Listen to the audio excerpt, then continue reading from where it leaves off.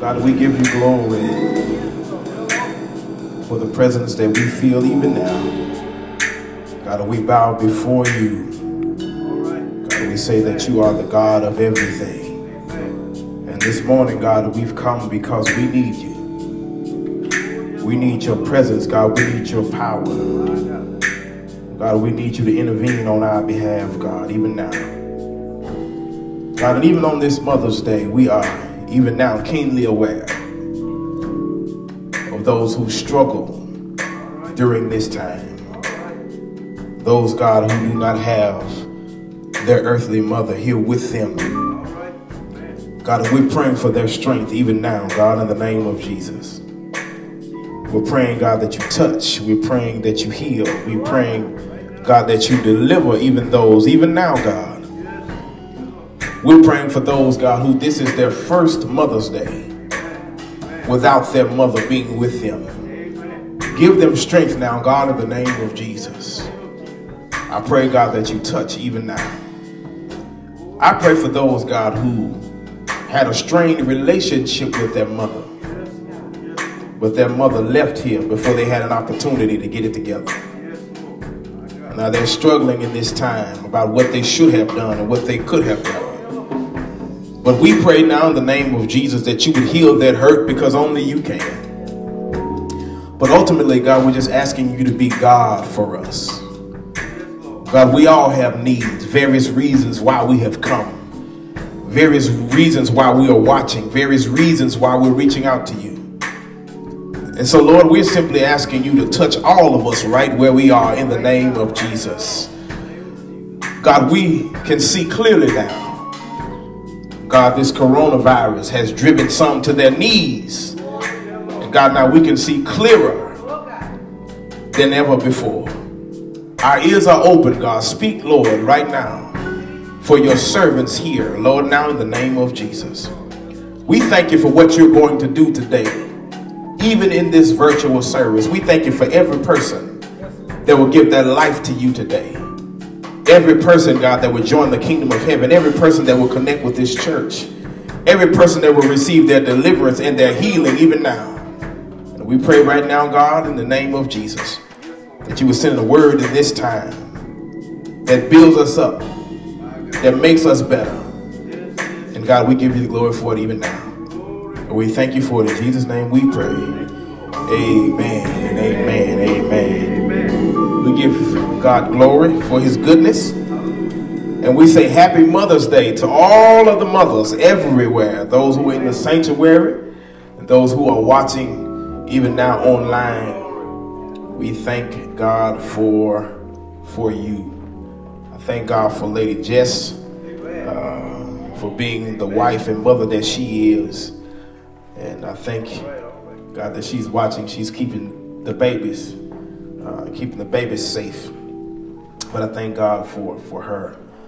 I thank God for even my own mother. I thank God. And everybody just ought to give a shout out to your mama. Say, hey, mama, hey, mama, hey, mama, hey, mama. Yeah. We wouldn't have what we have. We wouldn't have life without our mothers. And so we thank God for them.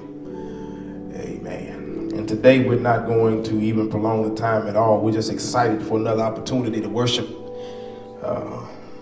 with you all. And soon enough, we'll be worshiping together in the sanctuary. We tried to release a statement from our church.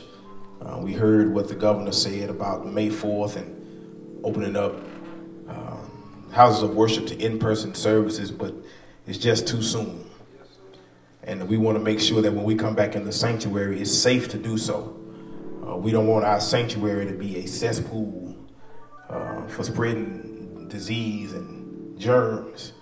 But when we do come back, we're going to come back with precautions in place, and it won't be very long at all that we're going to be back worshiping together. And I'm just praying and hoping that when we open the doors, that it'll be standing room only, that God's message has come through clearly to all of us, and that we'll be coming here ready to give God glory that day. When we all get together that day, I ain't talking about in heaven, I'm talking about when we come back to the sanctuary, what a day of rejoicing that will be. And we just thank God for what he's going to do even now. If you have your Bibles, and I pray that you do, if you would turn with me to 1 Kings chapter 3. And we're going to begin our reading at verse 16. I'm going to read down through verse 27. 1 Kings chapter 3, verse 16 through verse 27. And I just want all the mothers to know I must really love y'all for real, because I had planned on doing something else. All right. And I was just going to, push this off the next week over about 4 o'clock in the morning. Oh, Lord. My God. So, amen. All right. But that's how God does it. God don't need a whole lot of time. And he'll speak in the self-same hour if you're listening to him. 1 Kings chapter 3. Verse 16 through 27. When you have it, would you say amen? Amen. Here's what the Bible says. Then came there 2 women that were harlots unto the king and stood before him. And the one woman said, O my Lord, I and this woman dwell in one house. And I was delivered of a child with her in the house. And it came to pass the 3rd day after that I was delivered, that this woman was delivered also. And we were together. There was no stranger with us in the house, save we 2 in the house.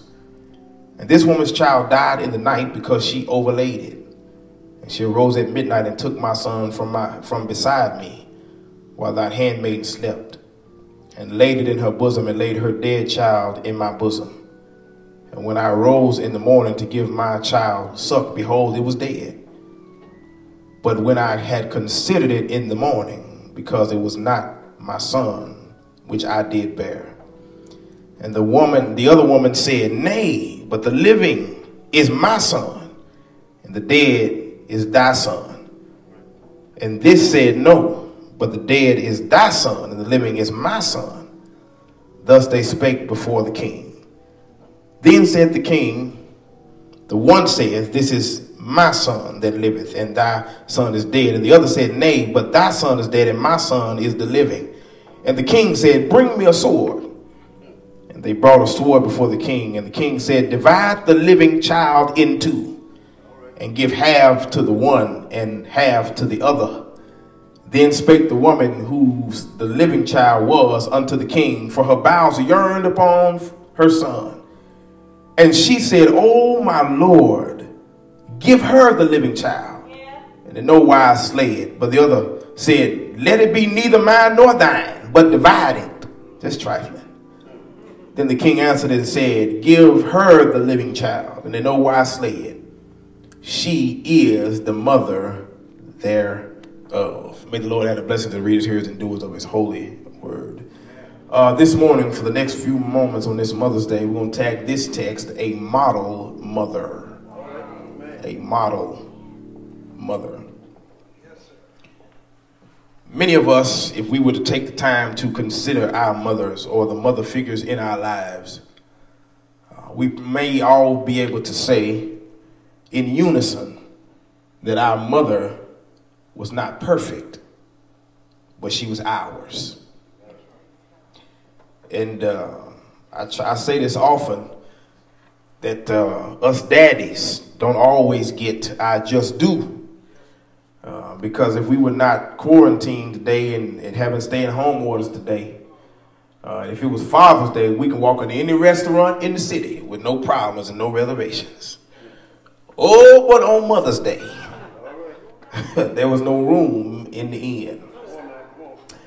On Father's Day, we can go to the shelf and we can find a Father's Day card pretty easily.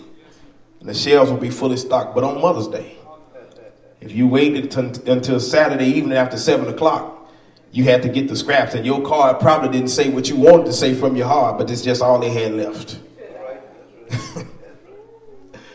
It's because there is a certain level of respect and love that goes to mothers that does not fit any other title or any other mold in our lives. And so then when I say the phrase model mother, I'm not speaking of a model in terms of Vanity Fair or the cover of Ebony magazine, although that may be true. But a model mother is not about how she looks, but it's about what she does. And I know the text that I've read into your hearing may not seem as if it gives us the picture of a model mother. But I pray that if you pray with us in the next few moments, and I mean few moments, because I want to get everybody to their family, I believe we'll be able to show you a picture of a model mother. Now this chapter in 1 Kings is very unique in that this is one of the tests, or it's the first test that King Solomon uses. It's the first time that he shows his level of wisdom as king over Israel. And as an unproven king, there were many who may have had doubts about him and his ability to lead such a great group of people. But he prays to God and he asks God to give him wisdom so that he may have the ability to rule and lead God's people as God would have him to do. And so this text, these verses 16 through 27, is a litmus test that was given to Solomon that he passes with flying colors to show the level of wisdom that he has, but it reveals to us something very unique about a model mother. The first thing that we see in this text is that a model mother doesn't play about her children. All right, that's point number one. That ought to be real easy, and that should fit just about all of us. Write that down somewhere. A model mother doesn't play about her children. Right there in verse number 16. You ain't even got to get out the verse before we see some stuff that ought to catch our attention. The verse says, "Then came there 2 women that were harlots." Now, when we look at that, that should stand out to us because, number one, the text does not tell us who these women are because it does not give their names, but it does tell us what they do. Text says that they are harlots. All right, and that's not a term that we throw around very much in today's time, but these are women of the night is what they are. These are the women who go to work in the places that are shameful when the lights are off and down.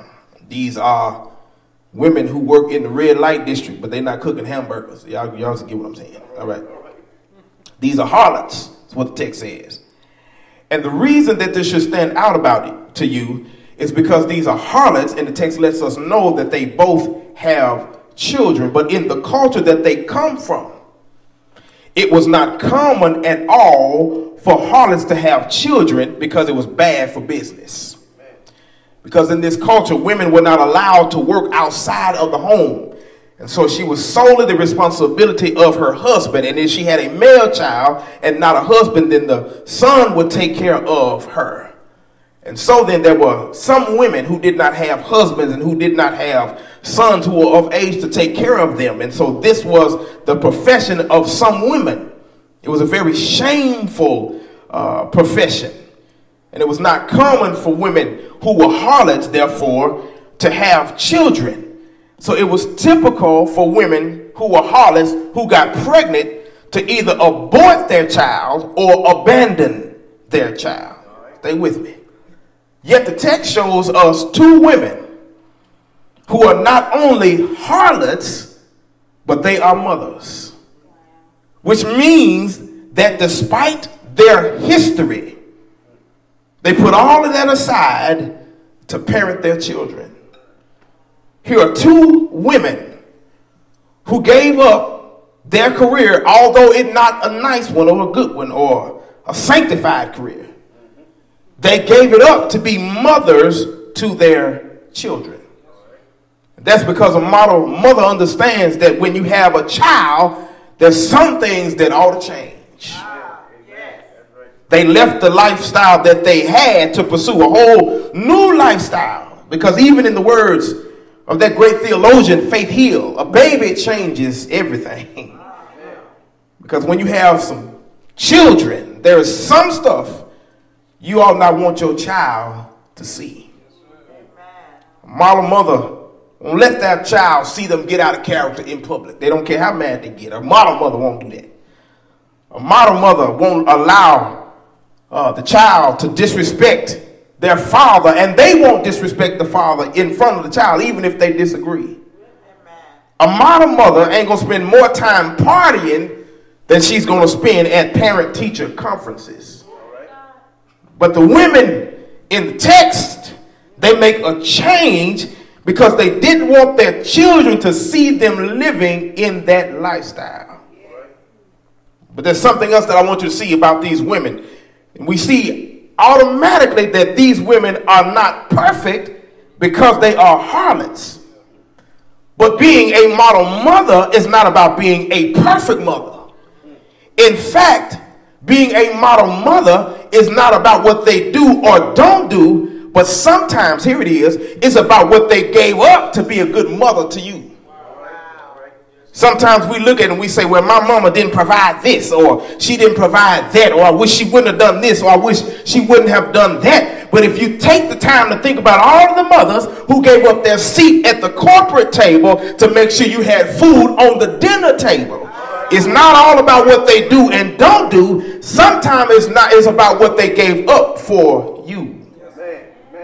And to think about that there are many who now are thinking back in their lives and thinking about their mother, and they're regretting not giving their mother the best of them and showing the best of their love, because it has taken this long to get to a place of understanding that it's not about what she gave you, but about what she gave up for you. That stands out sometimes more often than not. We look at verse 16. They are harlots, but they are also mothers. But there's a second thing in the text in verse 16 that stands out if you look at the culture of it.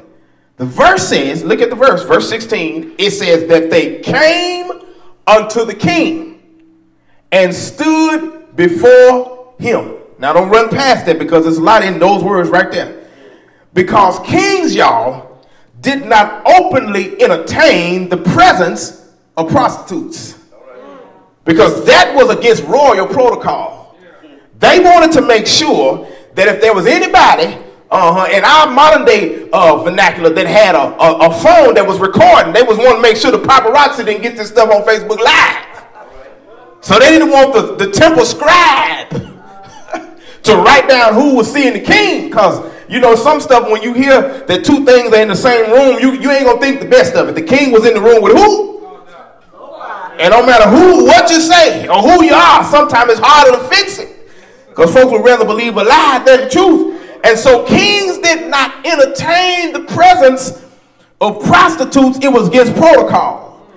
And the type of people who got audience with the king were queens and kings of other nations. They were trusted advisors and counselors. They were heads of state.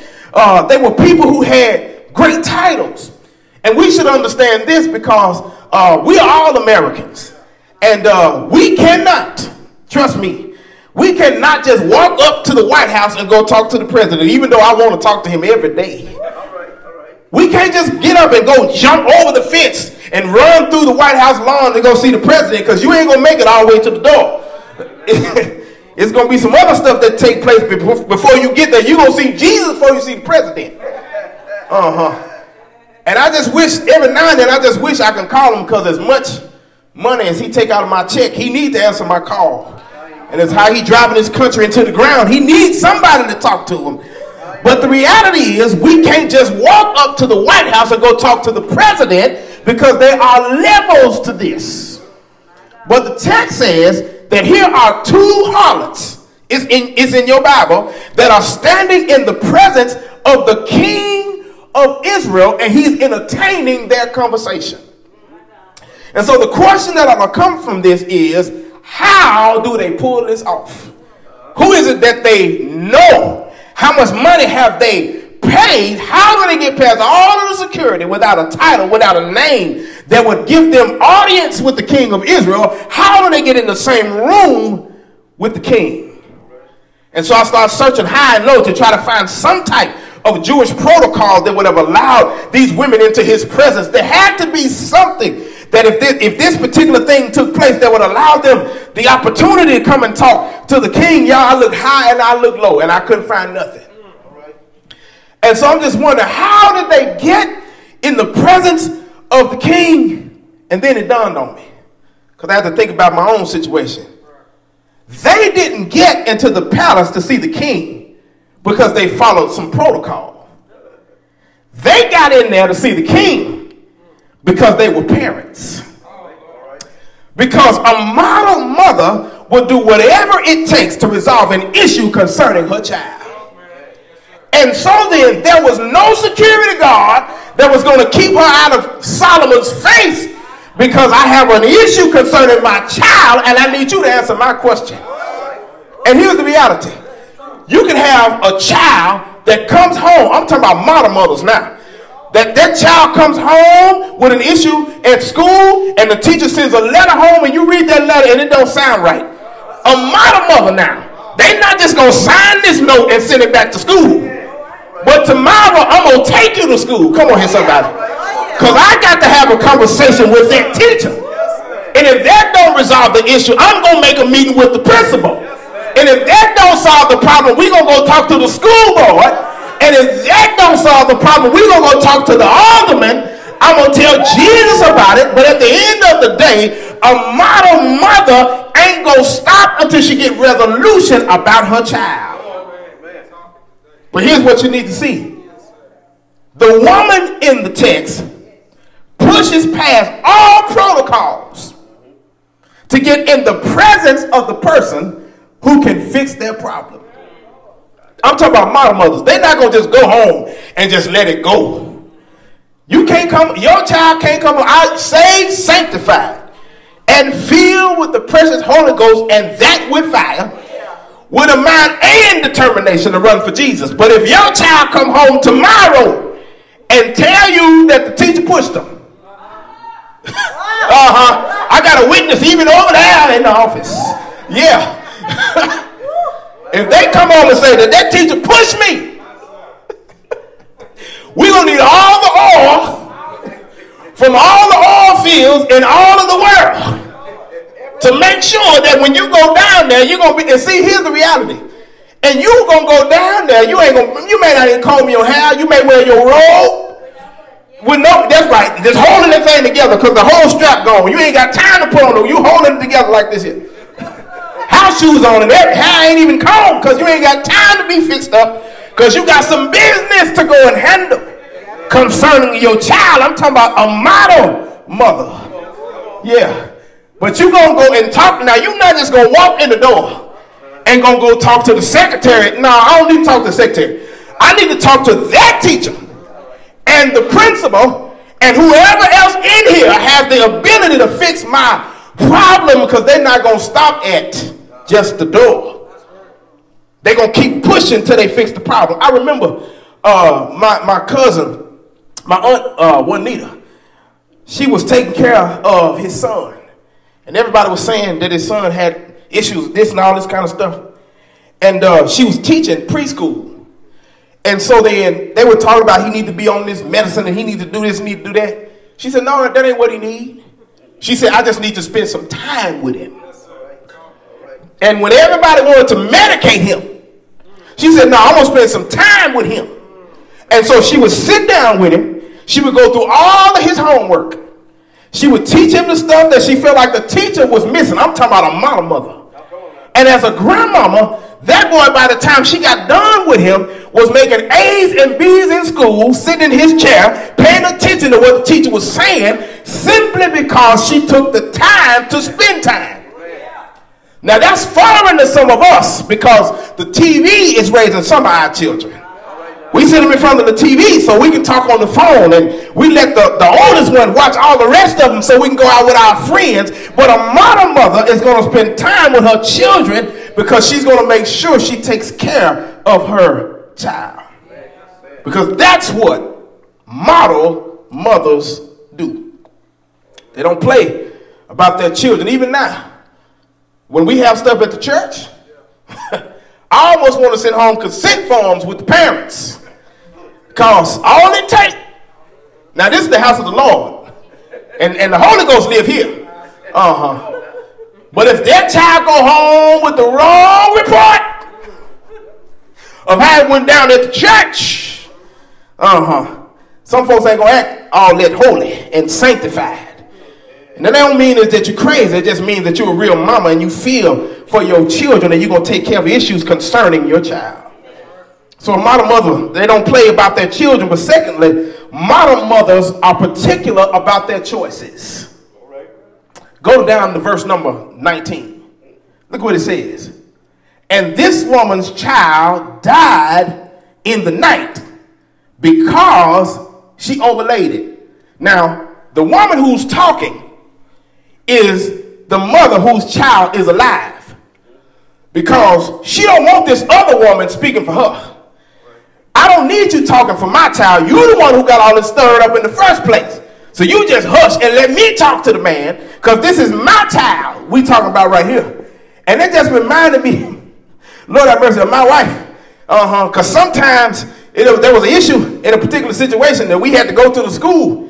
And I'm going to try to go in there. Yeah, and I'm let me do all of the talking. I thought that's what the plan when we was in the car. Yeah. But by the time we got in there, and that teacher, the stuff they were saying wasn't matching up to what she felt in her spirit. And so she threw all of them protocols away. And she said, listen now, you listen here. This is what I'm about to tell you. About the time Lady just got through talking, that woman had opened up the whole book of life and told all of the truth.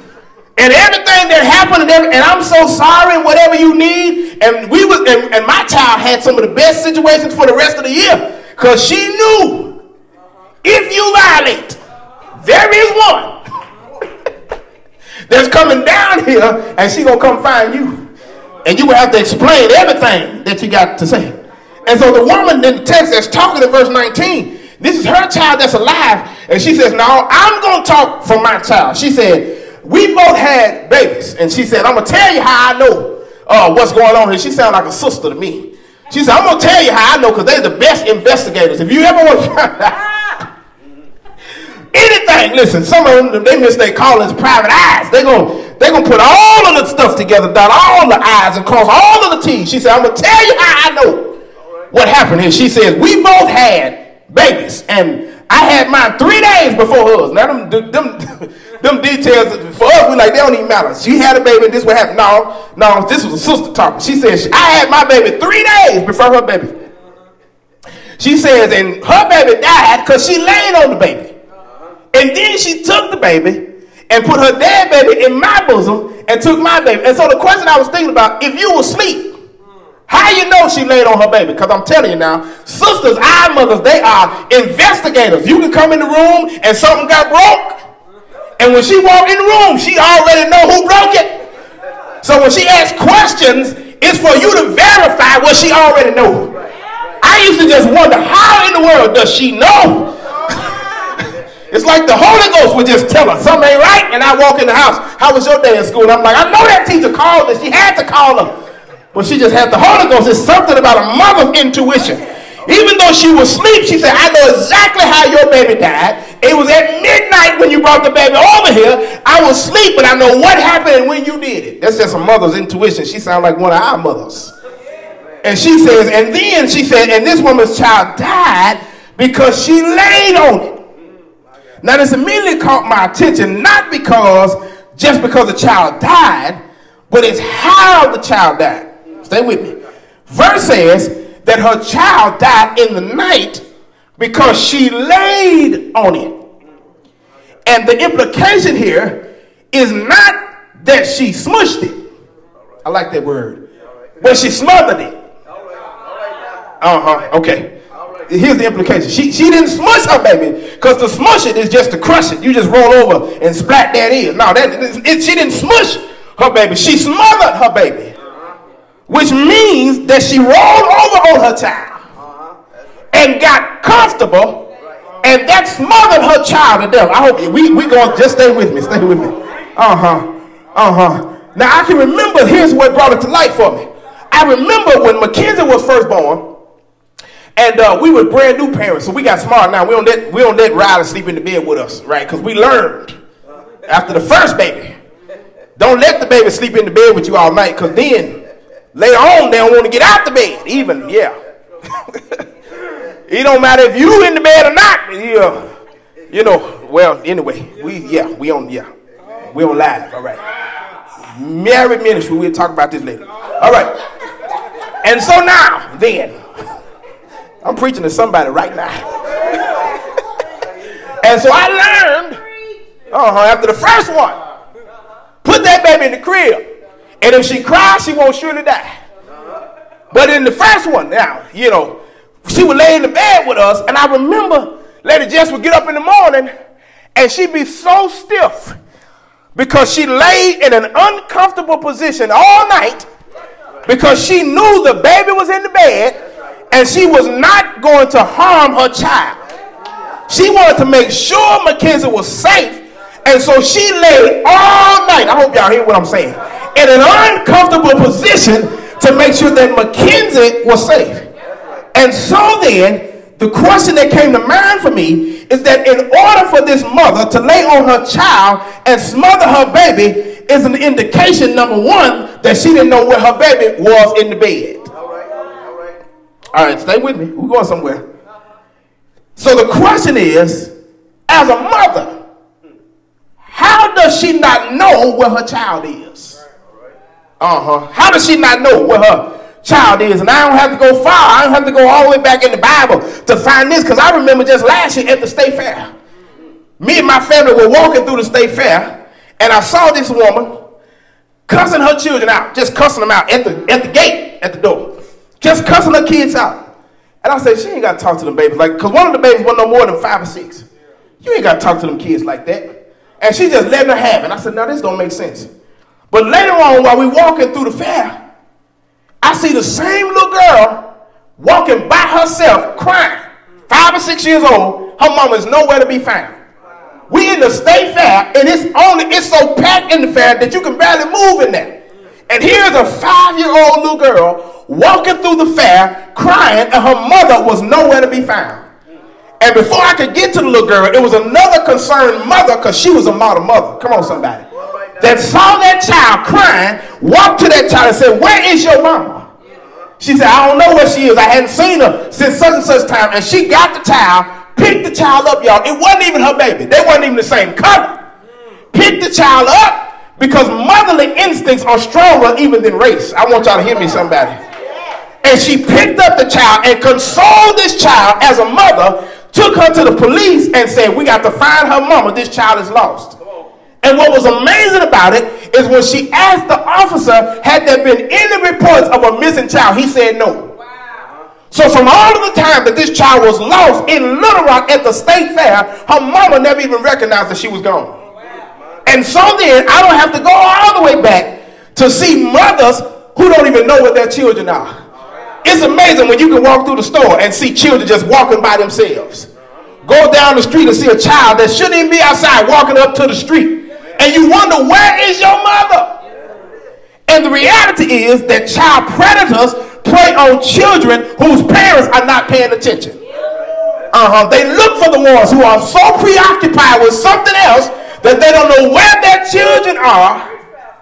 And then whenever the child come up missing, now we all on Facebook, all on CD crying, and wonder what's going on. I saw a mother a couple of years ago. She was on Facebook. It just made me mad, y'all. Be angry, but sitting down. I got angry at that one.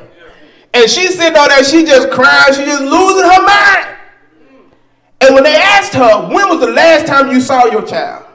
She said, I let her out of the car to go to the playground. I stayed on behind because I was on the phone. Then when she went to the playground, she never looked for her child to verify where she was. And it was not until she was almost ready to go that she started calling her child's name.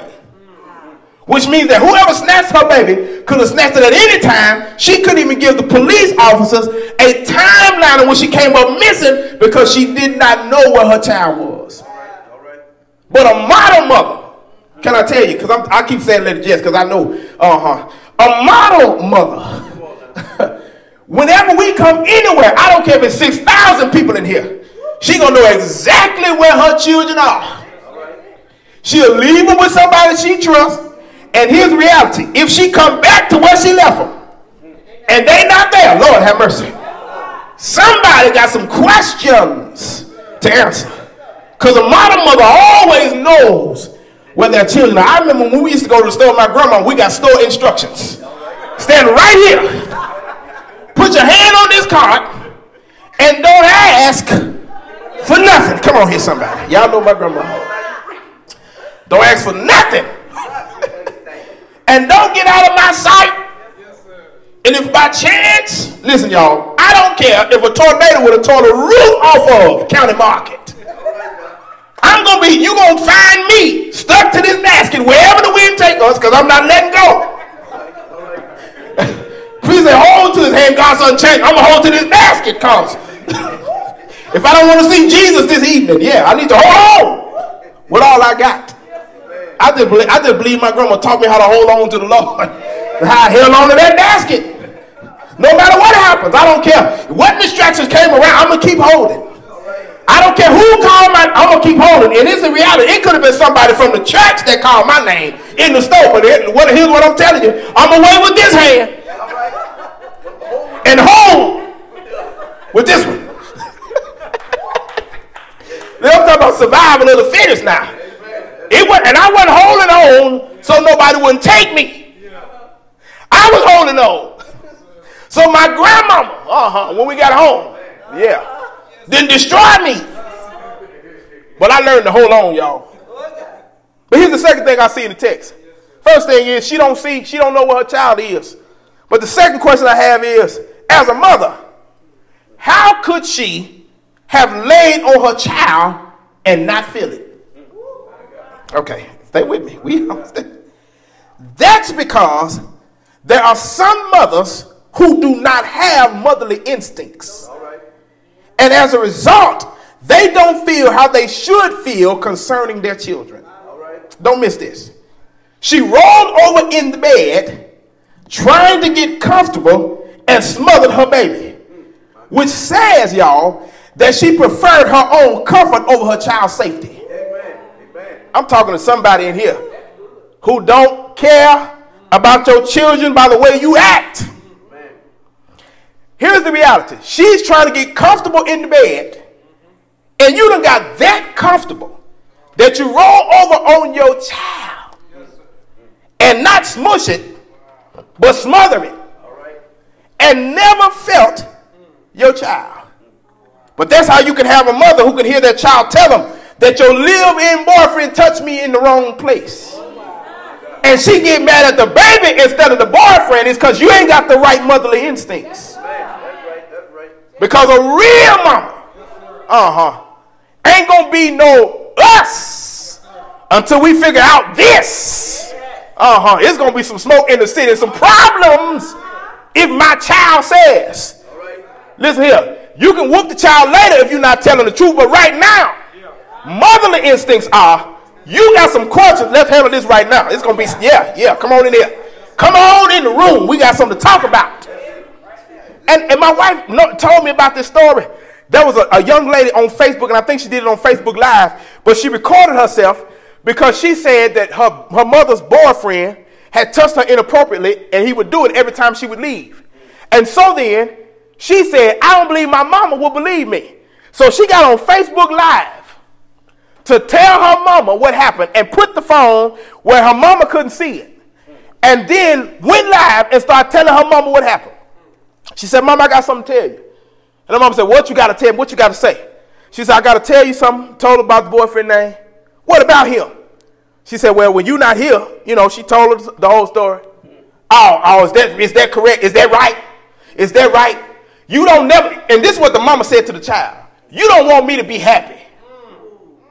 You trying to mess this up for me. That's a good man. He paid all of my bills. And you trying to mess up his reputation with them lies. She was more concerned about her own comfort than her child's safety. And it's my opinion that folk like that, you ought not have no child. You ought not have no, but you ought to have to pay a fine, a tax. Every time you do something crazy, like you ought to have to pay for it. Because maybe you care about your money more than you care about your child. And so now, it just makes you wonder about what some children go through, because all children don't have model mothers. But a model mother's first instinct is to protect her child. And there's nothing more important than her child. See, I had to learn. I had to be taught, watching my wife, how serious I had to be about my children. Now the roles have switched a little bit because now I'm always overly concerned. I'm losing my mind about all the little stuff, and now she's all right. Because she knows the difference between every cry. All of them sound the same to me. All of the cries I hear are, a lion is eating me currently. Come now. That's what I hear. And she listened to the cries and all that. No, she just wet. How you hear that? I know. Lord have mercy. She knows the difference between she's wet, she mad, she frustrated, or she hurt for real. And her movements are different based on the tonality of the cries. Because a model mother, Lord have mercy, knows her child. Which makes me wonder, how did this woman think that you was going to take a child that this woman didn't birth and switch it and she wouldn't know? Because a real mama know her child. From afar off, she can see, that's my, you ain't got to be close. You can see the walk and say, yeah, that's my son right there. You go to the graduation, we didn't get there in time. We way up in the nosebleeds. And this woman, that's him right there. They all got on the same thing. All of them looked the same height from up here.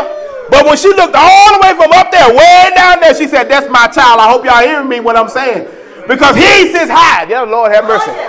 And he looks low, and even if you feel like God can't see you, he can look from way up in glory down on his and say, that's my child right there. Yeah. That's my child in whom I'm well pleased. Because a real mama, cares about her child's safety. So a model mother doesn't play about her children. They are particular about their choices. But here's the last part. Model mothers always prefer their children. So go down to verse 24. I'm almost finished. Made good time today. Go down to verse 24.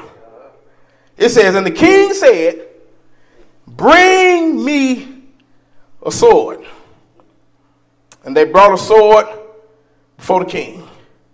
Now, I told y'all, me and my wife, we done switch roles now. So now I'm the one who always overly, messed up about stuff. Because when they said, bring me a sword, the first thing that came to mind is when we take the girls to get shots. It seemed like that thing they bring out is a sword. That thing is, and I'm sitting here, like, I'm sweating. She just as calm as ever. She just says, everything is going to be all right. I'm like, no, what they going to do with that? Now they're not going to do that today. Now they can check her temperature. They can do everything other than. But they not sticking up with that. So that's why when she go give her shots, y'all just keep praying for me. When they give her a shot, I can't go. I have to stay home. I got to do something else. But they said, bring me a sword. That's what Solomon says. They brought the sword before the king. And the king said, divide the living child in two. And give half to the one and half to the other. Now here's what Solomon's doing. This is where Solomon proves that he has the wisdom to lead Israel. Because Solomon says, here's how we're going to determine who the real mother is. I'm going to create a test of motherhood. Solomon says, I know both of y'all want him. But I want to know, do you want him at the expense of what's best for him? I hope you hear what I'm saying. I know both of y'all want him. I know both of y'all want him. He says, so I'll give you what you want. But he's going to have to die in the process. I hope you hear what I'm saying. And so here's the test, he says. They bring the child. He says, I'm going to cut this child in half. Give you half and give you half. And the real mama, it says, for her bowels yearn for her son. Because when a real mama, when they connect to the child, it ain't just about what's going on up here. It's about what's going on down in here. A real mama, y'all, can let her child, if her child fall in a lion pit, she'll go in there after. You better grab her. Because she'll go in there after. You're not finna just eat my child. You're going to have to eat us. Because I'm not letting my child go. A real mama will run in front of a moving car to save her child. A real mama will run in a burning building if her child is in there. And so the real mama, the text says, because of the yearning in her bowels, and said, "Oh my Lord, give her the living child, and in no way slay it." But here's the other woman who ain't got no motherly instincts. But the other said, "Let it be neither mine nor thine, but divide it." Now here's my concern. Because if Solomon would have given this other mother the child, you've already proven you don't have no motherly instincts because you laid on your own child. But now you've proven that you really don't even care about this child anyway because you're willing to kill the child for what you want. So what happens to this child if he puts this child in your care? And it makes me wonder sometimes how we see blended families come together. And sometimes you have a mother, just because these ain't my kids, they don't care about the welfare or the well-being of the child. You ain't my child, you ain't my son, you ain't my daughter. But a real mother, Lord have mercy, just because this is a precious child, I'm going to treat this child as my own. Now here's why I didn't necessarily like that all the way when I was a child. Because my grandmama believed that there was some folks who didn't have to spare the rod like she did. And so with some folks, my grandma would let them tear me up if I acted up where they were. And my grandma's philosophy was this: if I can't whoop your child, they can come to my house. If I can't whoop them, that's right, I can't keep them. If I can't beat them, you need to get another babysitter. Because if they tab some over here, if I tell them to go sit down and they don't go sit down, I'm going to help them just like my own. And it was not abuse. It was simply that they mothered their children the same way that they mothered somebody else's children the same way they mothered their own. So here's the test that Solomon gives. He says, I can give you what you want, but are you willing to sacrifice what you want for what's best for your child? And that's the test. Are you willing to give up what you want for what's best for your child? It just makes me prayerful and makes me hurt for children who are in abusive relationships. And because you have a mother who may not want to be single, she's allowing her child to be exposed to a predator. Just makes me wonder and pray for those who are struggling even now because they wish that they had another opportunity to tell their mother things that they never said to them, but they didn't tell her because they didn't think she would believe them. But then I'm so optimistic about mothers that when they hear there's an issue with their child, they're going to come running. And today, even on this Mother's Day, I feel in my spirit that there is an opportunity for some mothers to reconnect to some children.